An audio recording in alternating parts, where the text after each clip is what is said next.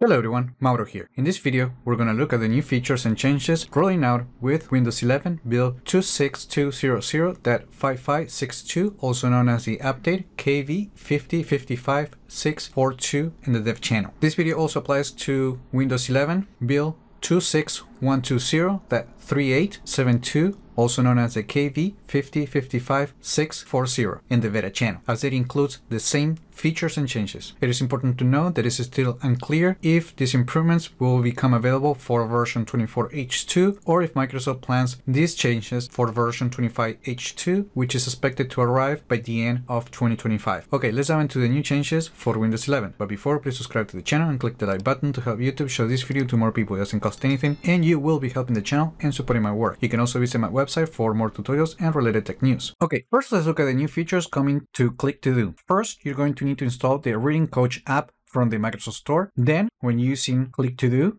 and you select some text and you right click on that selection, you're going to notice two new features, including Practice and Reading Coach and Read with Immersive Reader. The Practice and Reading Coach opens up the Reading Coach app with the selected text, and basically this feature allows the system to provide feedback when reading aloud selected text. So I'm just going to do a quick demo. So I'm just going to click right here on start, and then you just wait a few seconds and then you just go for it. Practicing Reading Coach, improve your reading fluency and pronunciation with the Practice Reading Coach. So I'm just going to pause it right here, and this is going to analyze the result and it's going to give you some feedback. The second option, Read with the Immersive Reader, will open the same Reading Coach app, but this time you will get the text without any clutter for a better reading experience. You can ask the system to read the text out loud, and you also have different options that you can use, such as highlight the nouns, verbs, and then you have other options as well.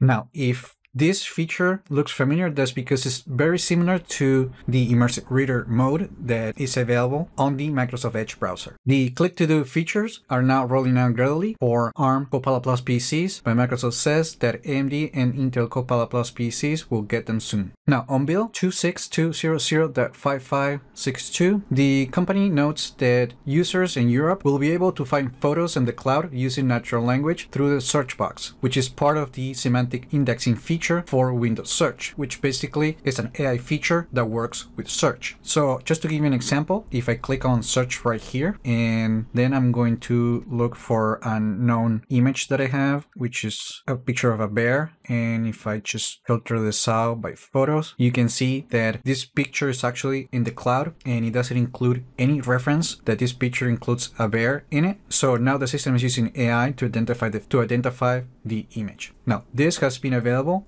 in other markets, but now it's just coming to Europe. In addition, when using search, pictures stored locally on your computer will also show up in the result, as well as exact keyword matches for cloud searches. This feature is also right now rolling out for Copilot Plus PCs using ARM processors, but Microsoft says that AMD and Intel Copilot Plus PCs will get them soon. Furthermore, as part of the search improvements, the search permissions settings page includes a new options to disable search for content saved in the cloud for Copilot Plus PC. Currently, it only works for the search box in the taskbar, but it will eventually expand to File Explorer. Now, in this release, Windows 11 also introduces the ability to add custom words to the dictionary for voice access, including words that are difficult to pronounce to help improve dictation accuracy. Now, to demo that feature, I'm going to open the settings app and then I'm going to go to voice access. Going to turn this on. Now, you can actually add new words to the dictionary after using the spell that or correct that commands, or even using the add to vocabulary command. However, you can also open the settings right here and then just click on add to vocabulary option, and from here, you can add the words that you want the system to remember. Now, the company has also updated